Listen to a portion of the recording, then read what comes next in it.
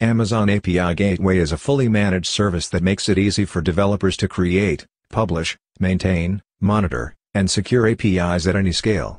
With API Gateway you can create a REST API or WebSocket API that provides an interface for applications to access data, business logic, or functionality from your backend services, such as workloads running on AWS EC2, code running on AWS Lambda, any web application, or real-time communication applications. In this lab we will create a REST API using API Gateway which will access code running on AWS Lambda, which in turn will retrieve product information stored in DynamoDB. Let's first create product table in DynamoDB. DynamoDB is a fully managed NoSQL database managed by AWS. It stores data in key-value pairs and uses one or more partition keys as a primary keys.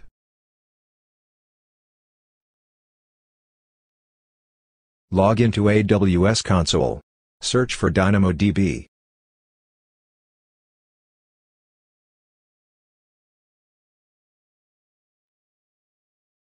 Click Create Table.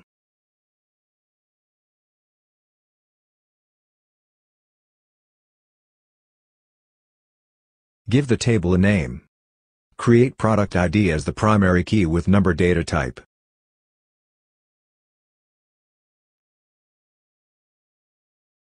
Next we will add items to the table. Populate the partition key. Create another field which will denote whether the product is available or not. Choose data type as string.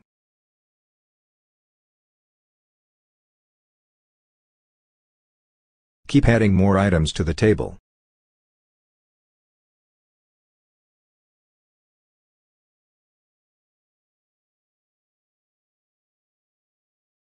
Make sure the primary key is unique.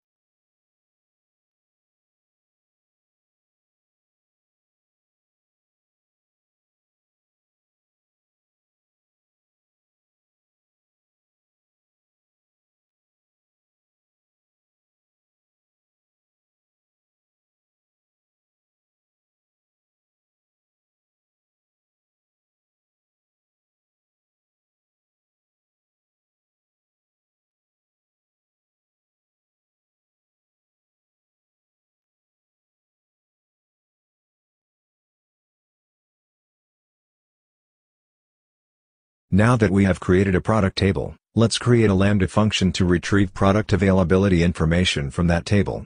AWS Lambda lets you run code without provisioning or managing servers. You pay only for the compute time you consume. You can set up your code to automatically trigger from other AWS services such as API Gateway or call it directly from any web or mobile app. Search Lambda service and click Create a function.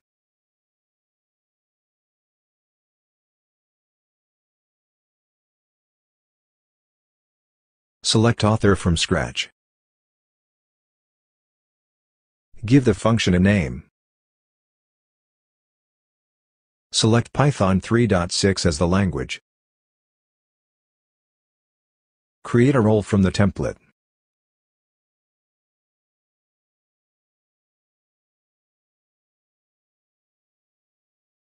Click Create Function.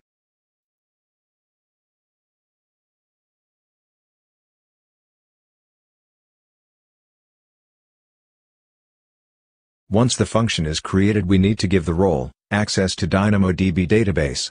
Go to IAM.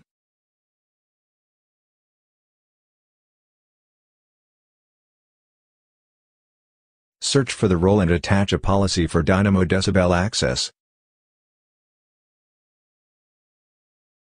Now let's modify the Lambda code to access data from DynamoDB.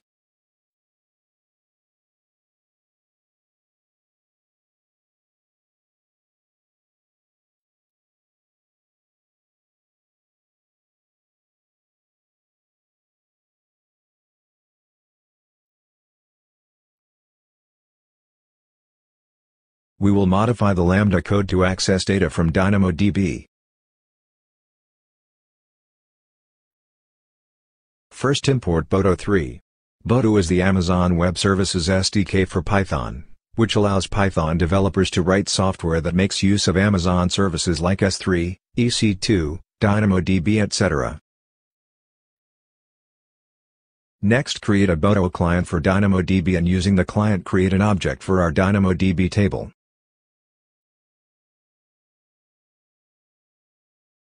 Let's hardcode the product number. Later on we will be passing the product number from API Gateway.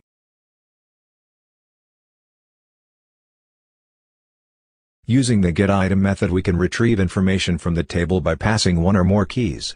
We get a response object from which we can extract specific field. Let's execute it and see the response.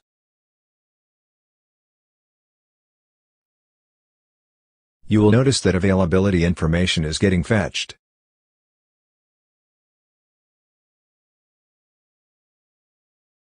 We need to configure a dummy test event to test it.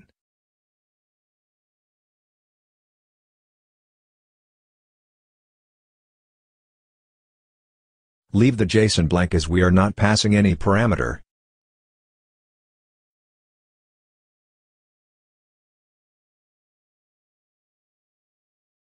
Now test and see the output.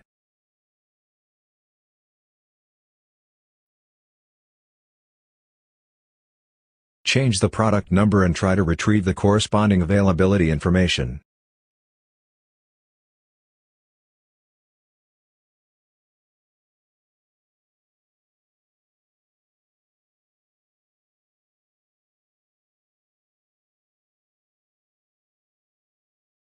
Finally, we will create a REST API using API Gateway and integrate it with the Lambda function and also configure the API to pass product number in the URL.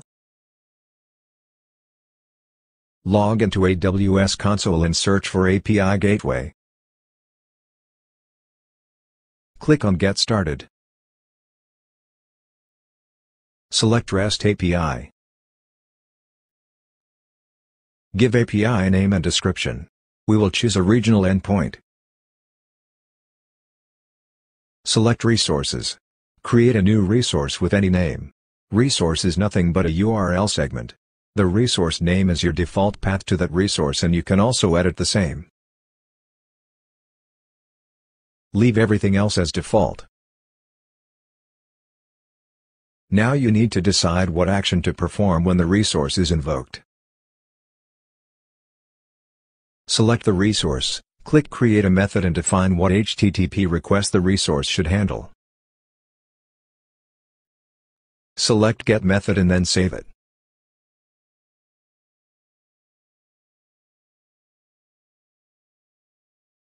We will integrate our Get method with the Lambda function that fetches product availability information.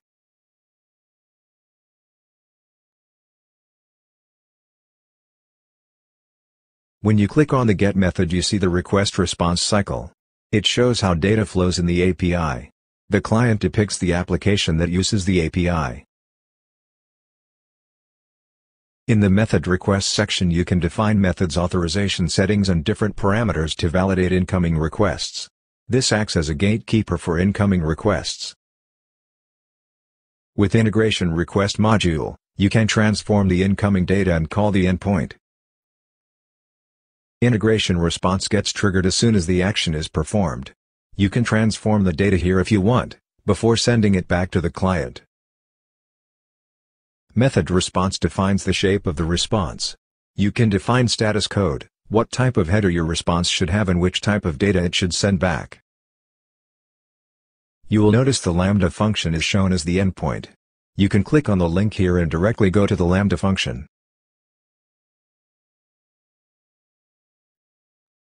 In the Lambda function you will notice API Gateway is shown as a trigger.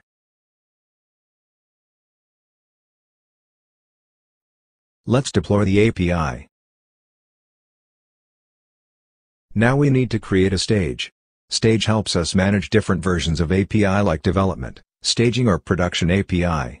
Create a stage called Dev, and deploy the API. Once deployed you will see an invocation URL which you can use to reach the GET method of your newly created API. You need to append the resource name to the URL to call the get method. We will also pass a parameter containing product number in the URL.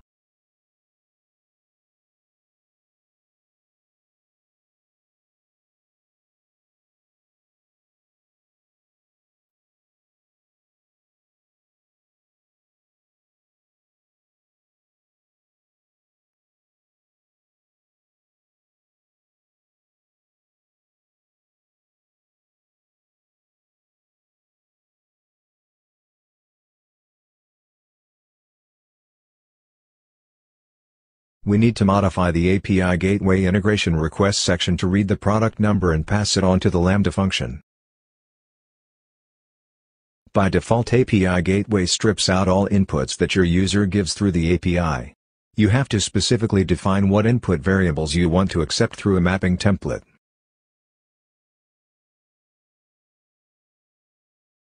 Let's create a mapping template of type application/JSON. Let's create a JSON document that will be passed on to the Lambda function. We will read the product number from URL using this syntax and store it in the JSON file.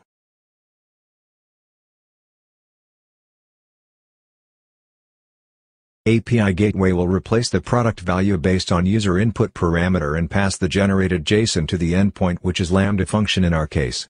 Save it and deploy it.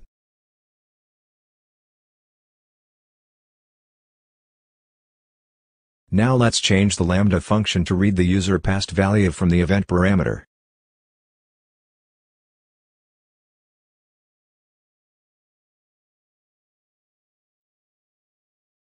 Typecast the value to an integer as the data type is integer in our database.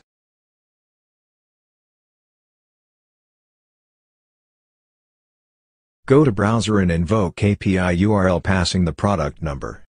You can see the product availability information getting fetched from the DynamoDB database.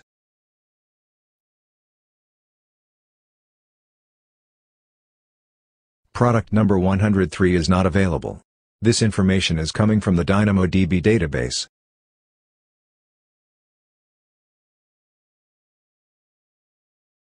Product number 104 is available.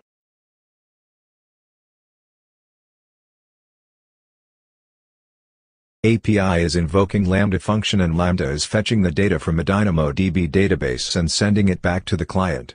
This is how you can create a REST API to expose your backend data to client. Thank you.